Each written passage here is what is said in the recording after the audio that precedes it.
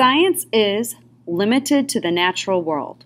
Science, by its very nature, cannot seek supernatural explanations to any phenomenon. Even when one seeks to understand supernatural phenomena, only explanations complying with natural processes can be considered. Supernatural forces, by definition, can operate outside natural processes and therefore cannot be reliably subjected to critical testing, in which any result could be expected and attributed to the quirks of supernatural forces. We can never expect to reliably disprove a supernatural explanation, whereas natural explanations are all potentially disprovable. What does this mean? Basically, it says we cannot seek supernatural explanations. Only things that we can test can be considered reliably scientific. Okay? So supernatural ideas cannot be tested, therefore, they're not part of science. Science is observable. All science is based on observation, events which can be perceived with our senses, either directly or indirectly. This includes perceivable evidence of unobserved events of the past. For example, fossils. Science is also testable. All ideas, hypotheses, theories in science must be subject to testing, to being disproved, not proven. Every logical means should be attempted to show that such ideas are not valid. If they survive such tests, they are proportionally strengthened. This means that science is testable, and it has to be able to be tested by many different people. And that way, we know that it's true.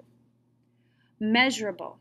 In order to achieve the highest possible precision and to reduce subjective judgment as much as possible, all observations should be quantifiable by acceptable and appropriate standards. So we have to be able to measure results. So that's why when we use qualitative observations, they have to be backed up with evidence.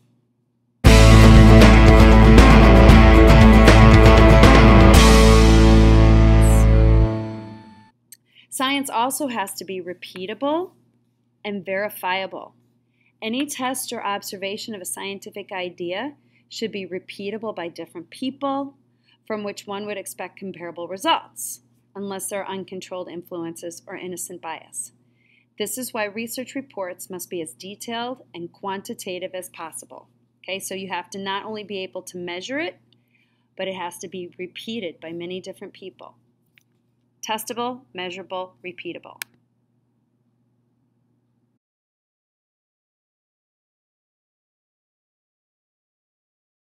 Science is also modifiable and open to change.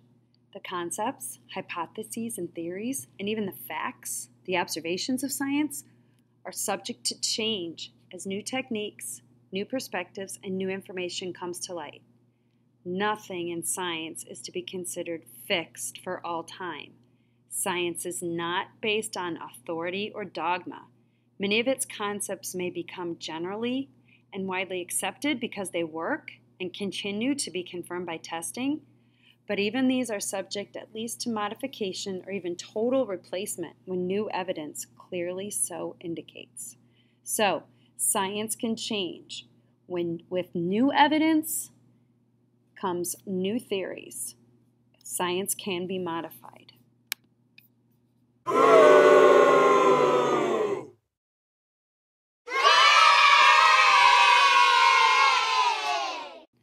Science is built upon testable predictions.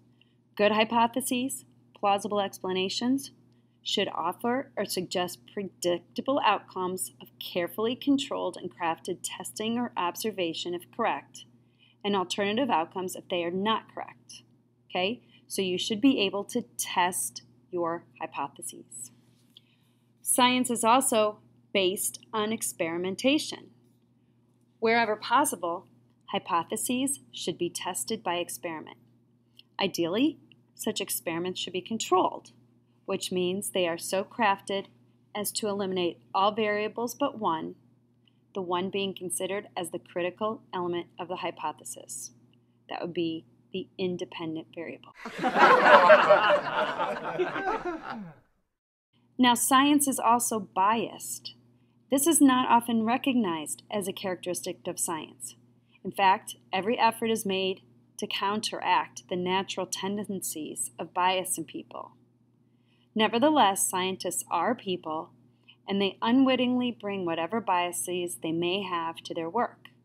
Usually this is very subtle, a product of one's gender, socioeconomic status, education, culture, political leanings, age, or religion. An open recognition of this is important if one is to design experiments which minimize such bias or even considers the research of others. So, keep that in mind. Scientists try not to be biased. They try to be objective and create experiments that can be testable. However, everybody has a bias. So you just have to keep that in mind, recognize it in yourself as a scientist, and also question the biases of other people.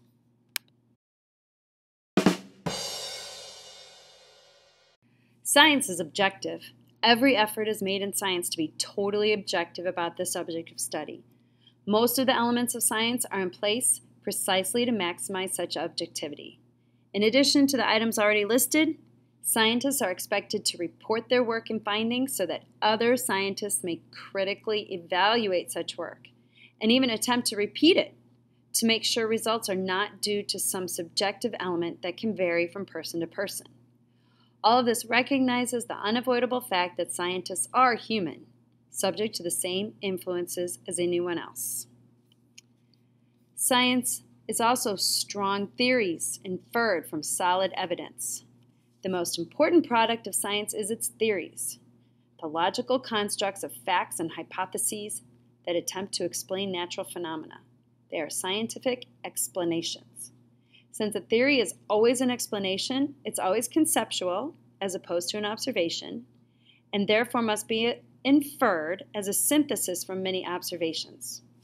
All that means is that scientists make observations and infer conclusions, which are theories, based on those observations. Ultimately, theories are more important than facts. The more internally consistent are the relevant facts, confirmed observations, the stronger is the theory inferred from those facts. So, the more exact you are with your observations, the better your theory will be.